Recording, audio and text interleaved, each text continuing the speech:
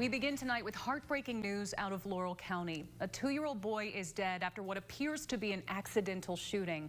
The Laurel County Sheriff's Office says it happened just before 9 o'clock last night. Deputies say the little boy accidentally shot himself in the abdomen with a pistol. First responders did their best to save him, but the child died at the hospital. The death comes on the heels of another tragedy in the county. Just 2 weeks ago, 12-year-old Malachi Moses died from another accidental shooting as well.